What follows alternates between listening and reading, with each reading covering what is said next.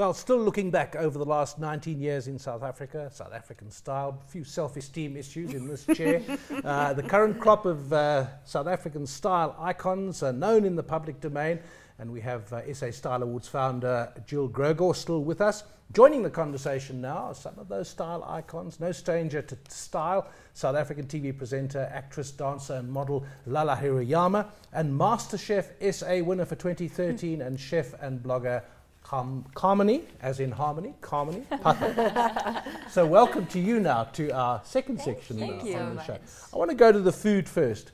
Food has become such a stylish event in people's lives. All the TV programs, you've done it yourself. Yes.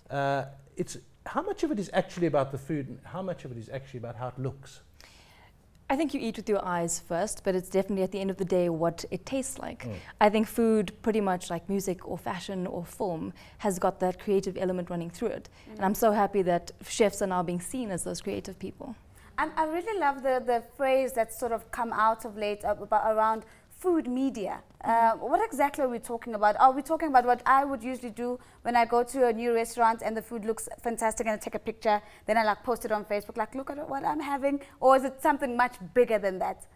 I feel like food media captures what I do post MasterChef. We've just produced a new food travel show called Go Eat World, and I host radio and I write, and you know, it's everything around the elements of the plate.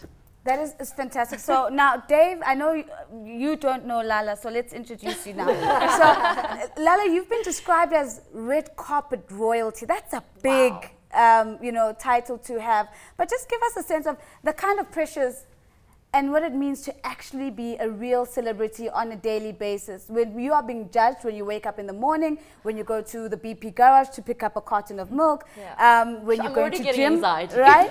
So do you have to constantly be thinking about what do I look like? What's the brand looking like at this moment, every second of every day?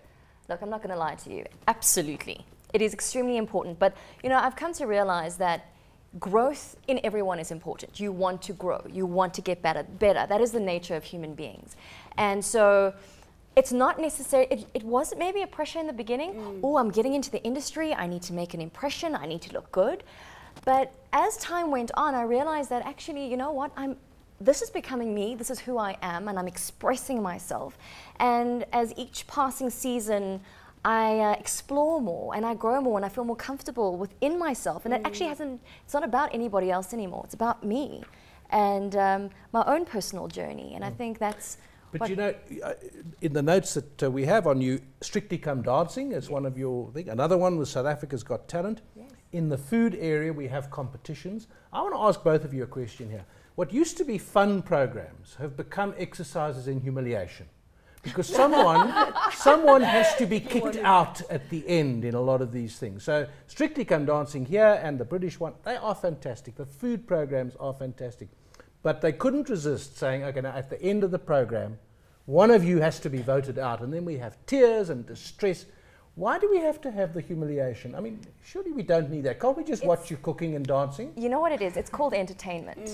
And there's always got to be a winner. And unfortunately, people want to see who wins and who loses. But why do people have to be kicked out?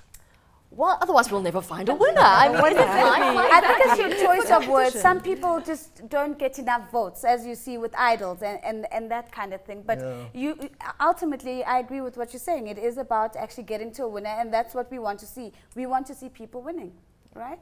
Survival of the fittest. Survival of the That's fittest. exactly what I was thinking. So, Jill, I want to come back to designers in particular, because if I would look at Lalla, I think she probably has a long line of designers clamoring at her door on a daily basis, hoping to dress her so that their outfits can be worn by red carpet royalty. How much of the industry is actually led and controlled by designers who want to get their garments seen? I think it's very much controlled like it is globally. I mean, if you look at the design world globally and you go to or watch the Emmys or the Oscars, the first thing you see is the stars arriving and they'll go, so who are you wearing tonight? So I think that answers your question in terms of South African design as well. Do we have that culture as strongly as one might see it in the US? Oh, absolutely. And we've got our king of design, David Klale, one of our icons, Johan Kutsia, who couldn't be with us tonight. He is magnificent in design, and his innovation of design, and most of the stars, I think between those two as well as many others, but they very much, would you agree, red carpet? Absolutely. Lalla, you mentioned earlier being on show, and Nazi was asking about being on show all the time, and eventually you get up in the morning and you're on show to yourself in the mirror. You've got to be careful. So, I mean, Kamini, is there a time when you sit down and you say, I'm not cooking for anyone but myself, and I don't care what it looks like? And I'm going to eat it out the pot. Do you do, Let's not go that far. Come on. do you do baked beans on toast on a Sunday night? Definitely beans on toast, but because I have that eye, I'm going to make the most beautiful beans on toast. And I might do it in jeans and sneakers, but you know, I think everyone needs an off day. So talking about off days, I want to extend this as well. So I think the beauty of David and I is that we're not celebrities, because I don't think there's anything entertaining about the financial markets. It's just work. But do you get off days? And do you have to, on your off day, be different in the sense of stay home so that you're not out in the public eye? Or can you just have an off day and I'm not on show today and that's it? You know what, my style is carried through my off day as well as my on day. Yes. So if I'm going to Pick and Pay and I've got no makeup on, but I still feel good, because every day, I'm not doing it for anyone else but myself. You know, I want to feel good because that's my brand. I carry my brand wherever I go. And so it'll be jeans and a t-shirt, but it might be designer, and my hair will be in a beautiful, you know, top bun, and I'll be relaxed, but that's my style. You know what I want to know? I want to know what's next. I think you guys have achieved so many amazing things. You've got so many titles under your belts. What's next? Lalla, what's next for you? Kamini, you know, what's coming out from you from the food media space as well? Do you want to take that? Well, my show Girl Eat World is currently on Netflix North America. It's been broadcast on Food Network internationally. We're shooting a second season next year.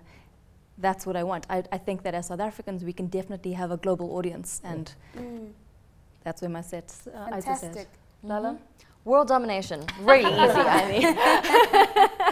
Absolutely, internationally, I think South Africa is part of the international entertainment industry. Yeah. We're very much getting there. We're getting to that same status as America and the UK and Australia. As we've seen with E-Network, for example, and a lot of South African celebrities on those platforms. And so you're saying that this is about to get even bigger. I think it's about to get even bigger, and I'm going to be first in line, girl.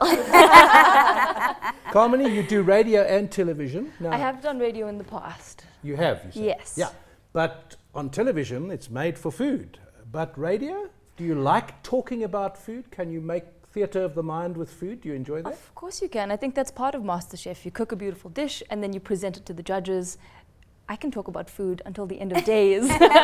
Jill, I think as a way of wrapping this up, I mean, this has been a learning experience for Dave and I. Possibly people who think of style and just automatically start thinking fashion and best dressed. And so today I think our eyes have been opened. But if you could communicate with just the broader audience, what is your understanding of style and what do you want to leave us with in terms of this is what style actually is?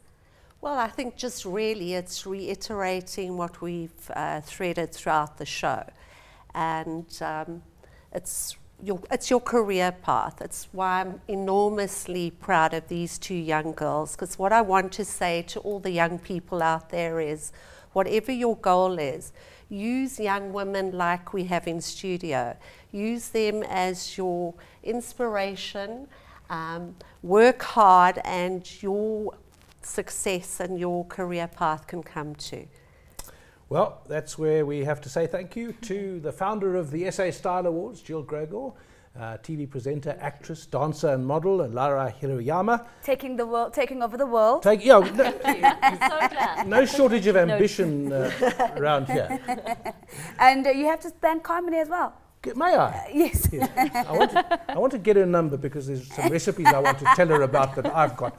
Kamini Pather is the chef and blogger. She'll also take over the world by the sounds of it. Of course, and she is obviously at the face of the Global Food Show.